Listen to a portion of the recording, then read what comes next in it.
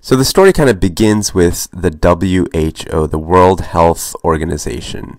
And the WHO actually works with a few of the regional labs. So there are actually 5 labs sprinkled around the world. And these labs collect specimens from hundreds of countries. So hundreds and hundreds of countries do surveillance to figure out what type of flu is affecting their particular population. And they will send this information over to these 5 regional labs. And I'm just going to quickly draw out for you where the regional labs are. There's one over here in the US. There's also one down here in China. And then there's another one over here in Japan. And a 4th one in the southern hemisphere in Australia. And finally, there's one in the United Kingdom. So this is the last one. There are 5 in total. The WHO will take a look at all the different strains that have come into these 5 labs, again, from all over the world. And they'll try to make a decision as to what makes the most sense, because flu usually kind of moves around the world in a very predictable way.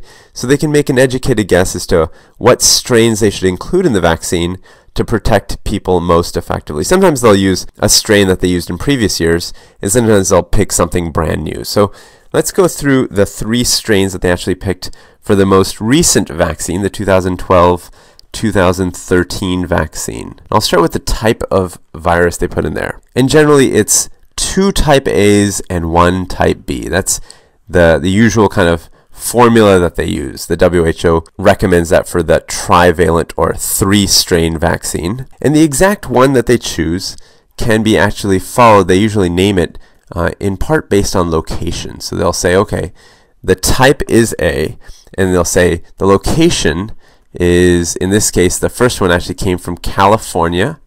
The second one came from Victoria, Australia. And the final one came from Wisconsin in the United States.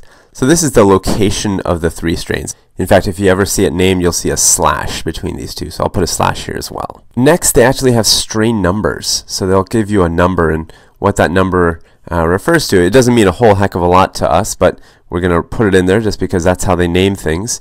The strain number is, for the first one, 7. This is 361. And this is strain 1. And then finally, they'll put the year that they actually identified this thing. So the year of identification.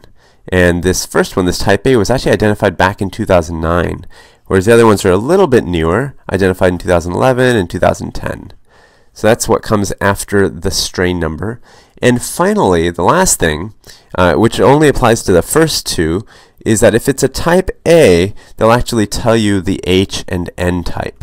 So for example, the first one, the California strain, this one is actually a type H1N1. And the second one is an H3N2. And the third one, because it's a type B, you really use that H and N classification, so I'll just put kind of a hash there, meaning nothing. So if you ever come across these things in some sort of formal document, at least now you know what the heck all these numbers and words refer to. So this is literally how they kind of name the strains. And just for you and I to know, this first one here, this one is actually an old strain. So this is actually part of the last few vaccines. This is not a new one that was included. Whereas these other ones down here, these ones are actually new strains. They were not part of the vaccine in previous years. These are new additions or changes to the vaccine. So just to kind of remember, we always include 2 type A's and 1 type B.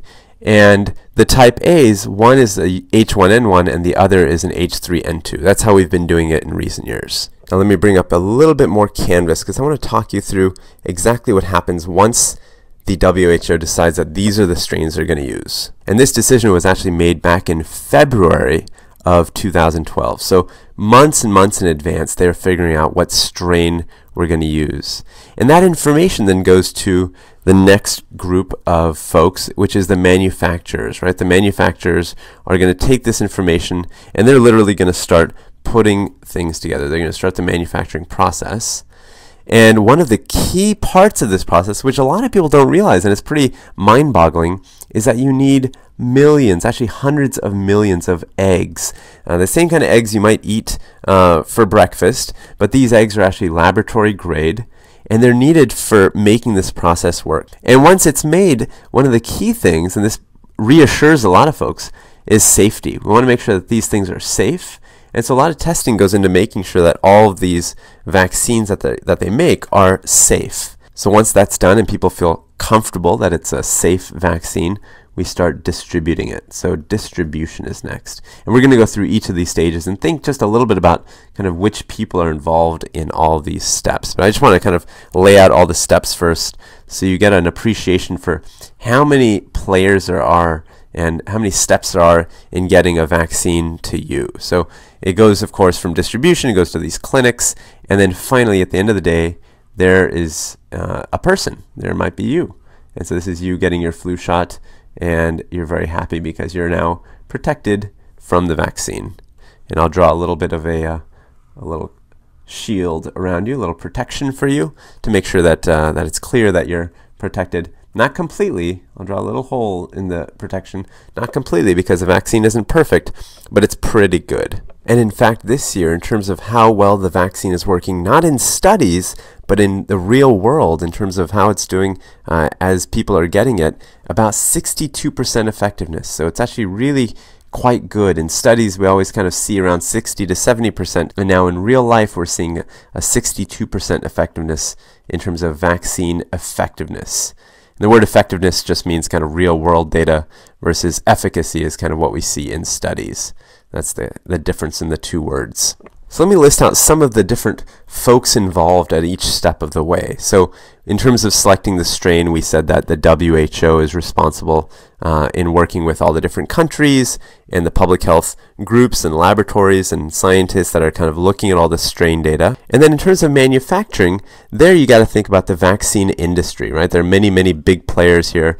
Big business is involved in terms of churning out millions of doses of vaccine. So here, the vaccine industry is a major player. And then you think of all the other groups that are involved. So I said that you have to get hundreds of millions of eggs to make this process work.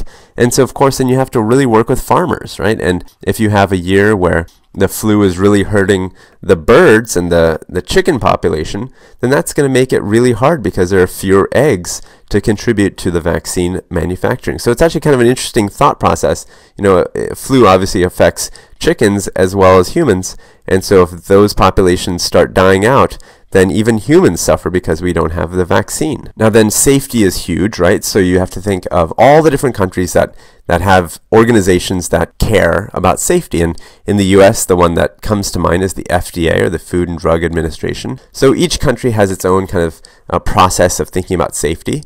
And those groups are obviously very involved in making the vaccine as well. And then you've got all these logistic things to think about. I mean, if you're making hundreds of millions of vaccines, you've got to distribute them around the world, right? You've got to think about airplanes that can actually take your flu vaccine and move it around. You've got to think about refrigeration, maybe ships, right? If you're moving across large bodies of water, maybe trucks to get vaccine inland if it's cheaper that way. So lots of logistical issues to kind of think about how to get vaccine distributed. And then finally, you've got nurses and doctors in the clinics that have to be informed. They need to know when to start making appointments for their patients and how to set up clinics to kind of actually administer the vaccine to all the folks. And finally, we've got you, right? You're at the end of this chain. And not just you, but there are about 250 million folks just like you getting vaccines. So 250 million doses are actually put together.